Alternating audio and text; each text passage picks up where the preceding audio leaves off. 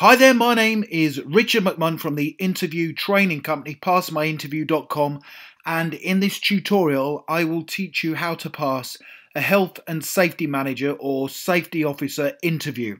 Now in particular I'm going to give you a number of interview questions and high scoring answers. Now I have plenty of prior experience of being a health and safety manager. I worked in the fire service as a fire officer for about 17 years, and during that time I was required to carry out lots of risk assessments, and I also actually held the position of health and safety manager for a period of time. So I believe that you will find the interview tips and the questions and answers a huge benefit to your health and safety manager interview. So please do stick around, take notes and watch it from beginning to end. So in the tutorial, I'm going to give you some top scoring answers to the kind of questions that you are likely to get asked based on the health and safety manager interview. Please do subscribe to the channel by clicking the red button below the video. And I would also very much appreciate it if you gave the video a like. That always motivates me to do more content for you. Thank you very much. So in preparation for your health and safety manager interview, what do we need to demonstrate to your potential employer or the hiring manager? Well, we need to show that you can conduct suitable risk assessments to ensure all staff are familiar with them and they are safe and they also abide by them. You should also be responsible for ensuring the business is legally compliant in respect of health and safety law and legislation. You'll be required to organise and facilitate staff safety training as required based on your risk assessments. Also conduct all safety inspections and drills and also ensure there are adequate first aid stations present within the workplace. You'll also be required to create suitable health and safety management processes and monitoring systems. And also, very important, keep and maintain accurate records of your findings, but also advise the senior management team in respect of safe working practices in line with their legal duties and responsibilities. So obviously there needs to be a fine balance. Safety must always come first, but you have to, apply your duties as a health and safety manager in line with the strategic vision of the organisation. And as I say there, make sure that you maintain accurate records and also report all accidents and dangerous occurrences in line with the relevant regulations that are applicable to the country in which you are working within. So let's now take a look at a number of health and safety manager interview questions and answers. You can either take notes as I progress, or I will tell you at some stage where you can download a copy of my 20 health and safety manager interview questions and high scoring answers. So let's take a look at the first question. Tell me about yourself and why you want to become a health and safety manager. So it's pretty much guaranteed to be the first question of your health and safety manager interview, and here is my suggested answer. I am a dedicated, organised and passionate person who takes my work very seriously. Now, as a health and safety manager, you have to be determined, knowledgeable and resolute in everything you do, and those are just some of the qualities I possess that I am proud of. Now, the role of a health and safety manager requires specific skills and qualities which I feel I have in abundance. These are being relied upon to create and instill a culture of safety must always come first within an organisation. Excellent communication skills, especially when dealing with people who perhaps might be sceptical about safety. And finally, an understanding that you are running a business. And on that basis, safety has to run in parallel with your strategic aims and your objectives. Now, if you hire me as your health and safety manager, I will work with you to ensure everything you and your employees do is compliant and the risk is minimised to an acceptable level.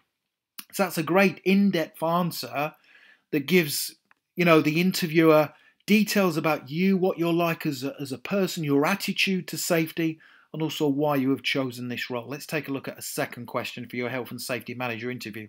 So why have you chosen our company to work for as a health and safety manager? Why have you chosen our company? So, as you and I know, the role of a health and safety manager, it needs the support of an organisation for you to carry out your duties responsibly and compliantly. If you don't have the support of the organisation, you are fighting an uphill battle. So it's really important that you have their support. So here's my suggested answer to that interview question. The role of a health and safety manager is the type of position where you have to have the support of your employer. There are some organisations out there who, I believe, do not take safety as seriously as they should.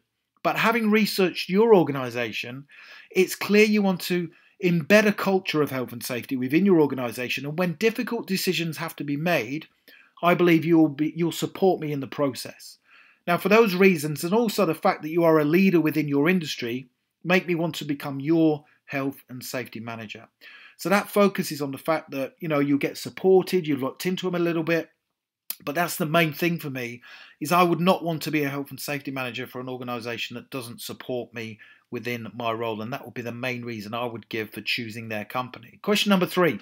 So what duties and responsibilities do you expect to be carrying out on a daily basis as our health and safety manager? So this basically assesses whether you've looked at the job description. Do you know what you're going to do on a daily basis? And this will also set the bar high in respect of your standards of what you're going to do for them. Here we go. My role as your health and safety manager would be first and foremost to monitor the various safety risks and hazards within the workplace to ensure all staff and visitors are safe from harm.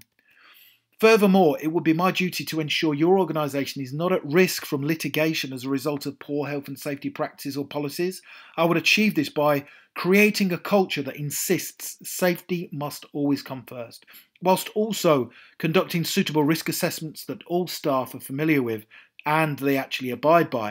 I would also be responsible for ensuring your business is legally compliant, organising and facilitating staff training, conducting all safety inspections and drills, and also making sure there are adequate first aid stations present within the workplace. Now, I would also be required to create suitable health and safety management processes and monitoring systems, keep and maintain accurate records, and also advise you, the senior management team, in respect of safe practices in line with your legal duties and your responsibilities. So, if you gave me that answer, I would think you know what you're doing, you know what you're required to do, and the remit of health and safety, which is absolutely crucial in any organisation, would be in safe hands. That's how I would feel. Now, I've got 2 more questions to run through, so please do stick around. But if you want to download my full set, and I recommend you do, my full set of 20 health and safety manager interview questions and suggested answers, if you click the link in the top right-hand corner of that video, then it will take you through to my website where you can have a look at them and learn how to download them. Next question. So describe the risk assessment process to me. Okay, describe the risk assessment process to me. So all health and safety managers have to understand the assessment of risk. So when I was working in the fire service, I was responsible for carrying out risk assessments, but also carrying out dynamic risk assessments. If I was at an incident where there was a fire or a road traffic collision, and that dynamic risk assessment would change all of the time. As a health and safety manager, you would hopefully have a little bit more time to carry out real thorough risk assessments, but obviously they have to be reviewed periodically. But there's a 5-step process that I will go through in this answer, which I'm sure you're familiar with. Here we go. There are 5 important steps to consider when creating a suitable and appropriate risk assessment. Step 1 is where I would identify the hazards present. This might be an item of machinery or a potentially hazardous cleaning liquid, for example. Step 2 is the process of determining who is at risk from harm and how.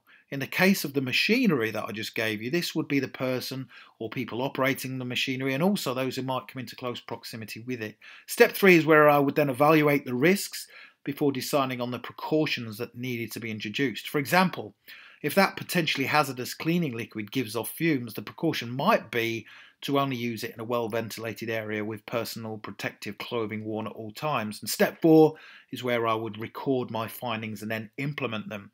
Now, during the implementation stage, I would also need to inform everyone within your workplace of the assessment and carry out relevant training if needed.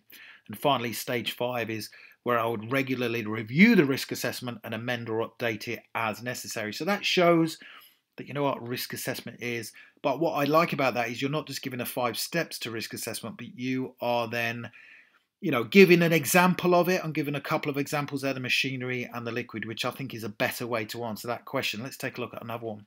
So this is a difficult one that I feel that you would get asked during a health and safety manager or safety officer interview. How would you deal with a situation whereby one of our employees was refusing to cooperate with health and safety regulations? And they might also word it in respect of where one of our employees is skeptical of health and safety. Because, the answer could be, the standard answer is, well, they're required to as part of their employment contract. And if they don't, they're effectively breaking, the terms of their contract. So they could be dismissed. However, I don't feel that's the right answer to give. You could refer to that.